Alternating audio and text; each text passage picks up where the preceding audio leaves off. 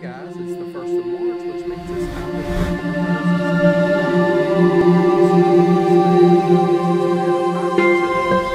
this rose in particular is Pope John Paul II, and you see here we've got some dead and diseased canes that need to be removed. Always look for anything dead, anything diseased, or anything damaged on your roses, and then we take our tools and we cut those things out first. So you'll see here I'm taking my loppers and removing all of the dead canes that I see. We have some dieback on our roses occasionally, and we want to remove all of that. It hinders the new growth. I'm also looking to remove any cane that is smaller than a number 2 pencil. It's not going to produce a sturdy cane or a very sturdy bloom, so we want to take all of those out as well. And we just do some general cleanup around the shrub. As you notice, as I'm clipping and cutting, I'm also removing any of that debris from the garden bed, taking it out of the garden. So this rose has a brand new start come spring. Now, as we prune, sometimes you see disease. You should see clear white like is seen here. And as we go over to the next cane, you'll see that there's some brown spots in that. We just continue to cut down until we see all white. That means that you've got a good, healthy cane base there. Now we're going to continue to prune. This is a bed of Floribundas. It's actually Moondance Floribunda, beautiful white rose from Jackson & Perkins.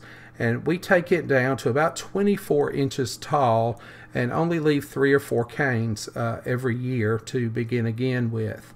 I'll just go through this very same process that I did on the hybrid tea, removing anything dead, anything diseased, or anything damaged, and then just sort of cleaning up and shaping as I go.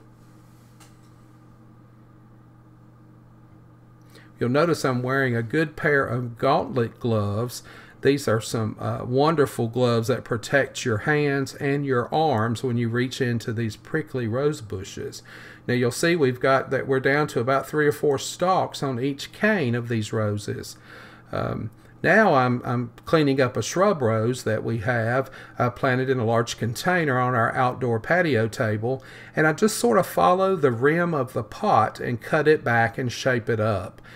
This will allow for it to continue to fill in the middle, and when it blooms this spring, it'll give us a very large, pretty display of blooms that are pretty much contained in the pot. Roses are a lot of fun to grow in containers, especially when you can make them the centerpiece of a table, such as we've done here.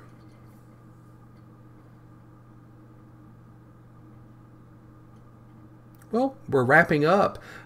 Pruning roses is pretty simple. If you have any questions, be sure to email me at chris@redneckrosarian.com. Be glad to answer any of your pruning questions. Visit our website too at redneckrosarian.com. You can find us also on social media.